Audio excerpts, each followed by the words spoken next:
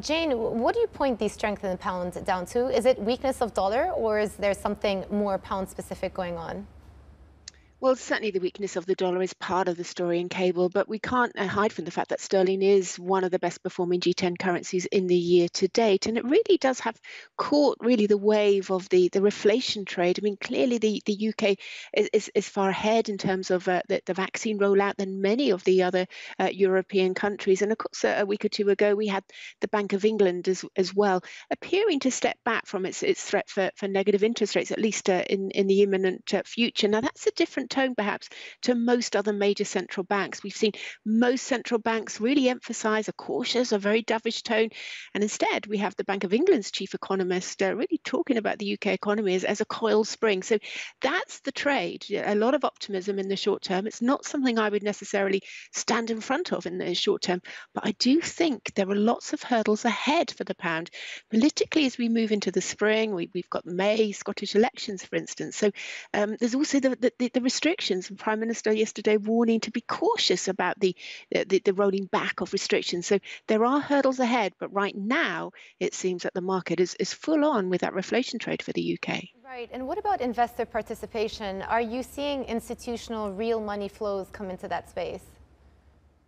Well, certainly, that there's been a lot of caution over the last few years. I mean, really, in terms of our clients and corporates over the last 4 years, there's been a reluctance to be involved in the UK because of the political uncertainty, because they weren't really sure how this would fare out. Now, I think people are interested now in the pound and wondering how the UK economy is going to fare in this post-Brexit regime. But, Brexit is still beginning to, or is still casting shadows, and that is still, I think, making some investors feel a little bit nervous. So, for instance, underneath the headlines, we've still got a lot of tensions about the Northern Ireland Protocol. That probably will roll on for some time. And as I mentioned, we've got Scottish independence. That's likely to hit the headlines in a big way come May and the Scottish elections.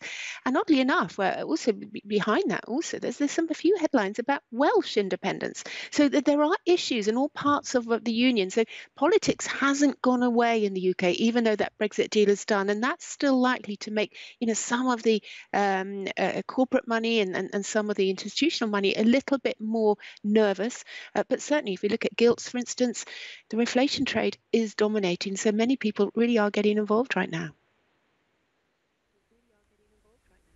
Well, a big part of the optimism, I think, that is surrounding UK assets now is linked to the UK's vaccine rollout and the fact that it's gone a lot more smoothly than other advanced economies. But looking ahead into what the path to reopening looks like, this week the UK has gone ahead and launched the mandatory hotel quarantine program for travelers arriving from high-risk countries, and some think that this could pave the way to tighter border restrictions down the line, even once people are vaccinated, that we may be in a scenario where the UK opts to protect the vaccinated population by restricting borders and restricting the potential introduction of variants. Do you think that the pound is priced for that scenario? Tighter border restrictions, but a domestic reopening later this year?